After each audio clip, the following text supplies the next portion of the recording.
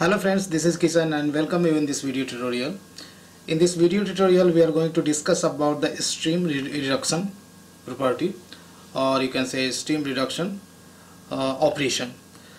The API has many terminal operations which aggregate a stream to a type or to a primitive. For example, we have a count, max, mean, sum. These are the API, but these operations work according to the predefined implementation. And what if a developer needs to customize a stream reduction mechanism? There are two methods which allow to do the same: the reduce and the collect method.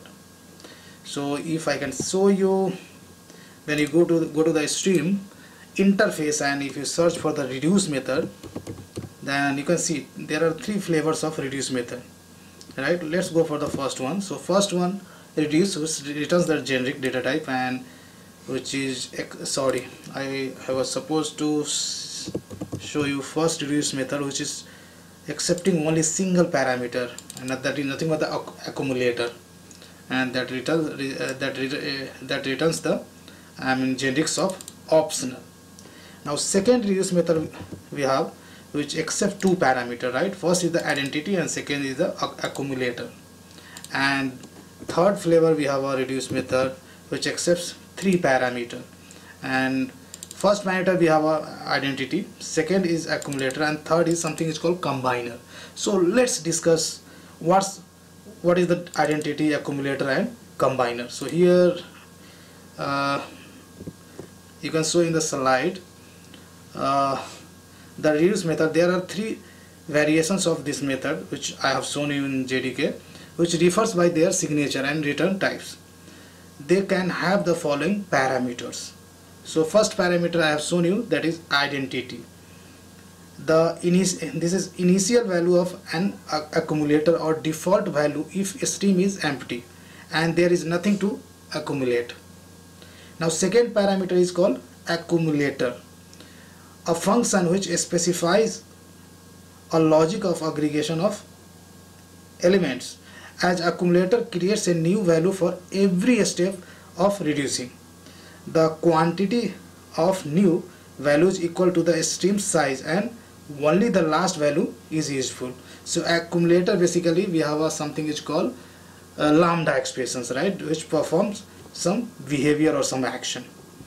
Now finally we have a combiner, a function which aggregates results of the accumulator. Combiner is called, and only a parallel mode to reduce results of accumulator from different threads. So basically to execute combiner we'll have to always create a parallel stream. So here is the Eclipse, and I have created a project with name stream reduction demo, and here let's do some R&D and try to understand these APIs. So first of all I am going to create, we have a int stream class which we have already discussed in previous video tutorial. So int stream we have a method is called range, and range here I am going to take 1 to 4 and I will call reduce method on it. And first reduce method I'm going to use, and that here I'm going to supply, I'm going to write lambda expressions, basically lambda expressions. So I would write A plus B. Here we'll have to specify bracket.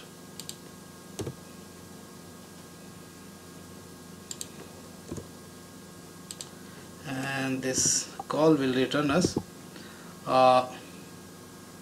optional int, right? You can say reduced. This is local variable, and we can print value of optional int by calling a method is called get as int. And if I try to run it,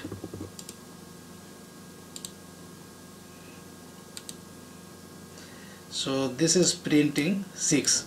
So that is nothing but the value will be calculated like this.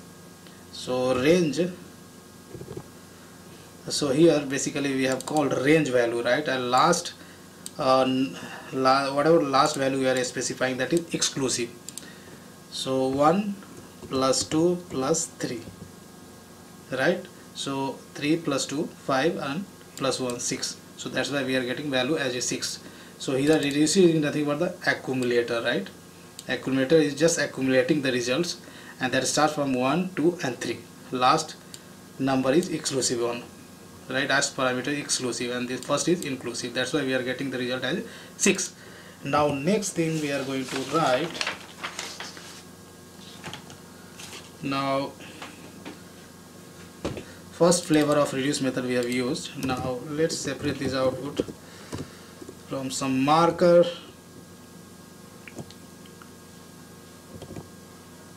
Now I'm going to use again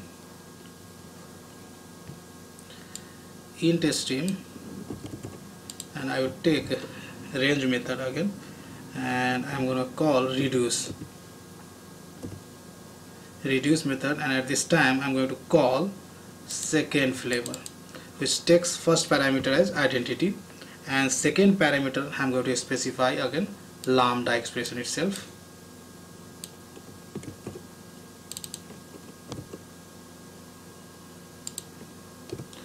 And result of this I'm going to store in local variable. I would say variable name is reduced to params, and if I try to print result of this, so directly we got the result as a int. If I try to print it, then I got the value as 16. So how we are getting 16 over here? So let me tell you. So basically this is adding again value of previous, right? So that is nothing but a 6. So when you call int stream.range, then basically that is taking value from 1 to till 3, and this combiner is, this accumulator is not combiner but accumulator is adding value 1 2 plus 3, and that is getting added into the identity value. So 10 is the identity value, and plus 1 plus 2 plus 3, and this will give you 16, right? So that's why we are getting value as 16 over here. So this is the second flavor of reduce method. Now let's try to understand the third flavor of reduce method. So here result will be the same as the previous example, that is 16, and there will be no, and what one thing I wanted to introduce here over here, and that is yeah, that's fine. So here I think you understood how this accumulator is executing, and that is added into the identity, and finally we got the result as 16. Now next thing we are going to discuss third flavor of reduce method. So here I'm going to create as list, and here we are passing array like 1 2 and 3, and here I'm going to call parallel stream over here, and after that I'm going to call reduce method on it. So here I'm going to use this flavor which accepts 3 parameters. So identity I'm going to supply 10. Now second parameter I'm going to specify lambda expression itself as a reducer, as a accumulator, sorry, as a accumulator I have specified, and combiner I'm going to specify as a lambda expression itself, and here I'm going to specify A comma B, and I would say lambda expression sign, and I'm going to write more than one statement. That's why I have an open bracket, and here I'm going to write a logger message.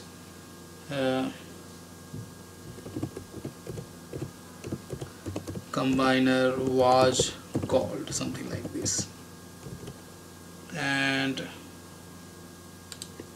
finally I'm gonna return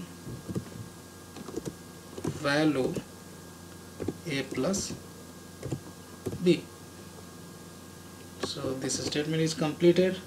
Now return type of this I'm going to store in some local variable. So return type of this I'm going to store in some local variable, and here this is returning us integer itself, and I'm trying to print it.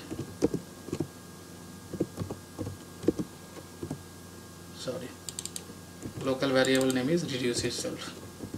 Now if I try to print it, then look at how much. So here now combiner is getting called twice and we are getting value as the 36. So let me explain what is happening over here. So I hope you can see the source code over here. The result here is different, that is 36, and the combiner was called twice. Here the reduction, that is third argument, is nothing but the reduction. So here the reduction works by the following algorithm. Accumulator ran 3 times by adding every elements of the stream to the identity. So here basically accumulator ran 3 times, and every time accumulator is adding those values in the identity elements, right? These actions are being done in parallel, right? Because we have called parallel stream. So these actions basically called in done in parallel. As the result, they have 10 plus 1, 10 plus 2 and 10 plus 3. And now combiner can merge these 3 results. It needs 2 iterations for that. So you have a 3 value. Combiner has a 3 value, right? So 10 plus 1 11, first value is 11, 10 plus 2 is 12, and 10 plus 3 is 13. So now combiner has 3 values. So combiner has called in 2 iterations. In first iteration, combiner is just adding these 2 value, last 2 value, 12 plus 13, which is 25, right? Which will give you the 25. Now in next iteration, combiner is just adding 25 and plus first element, that is 11. So that's why we are getting over here 36, right? And we have given the one SOP. In real scenario, you can specify logger message over here. So that's why this combiner is getting calls twice, right? And final result 36 we are getting over here. So I hope you understood how reduce method works. So we have seen all 3 flavors of reduce method. So first reduce method is taking single argument, second reduce method is taking 2 arguments, and third reduce method is taking 3 arguments. So I hope you enjoyed learning this API, and see you in next video tutorial. Thanks for watching this video.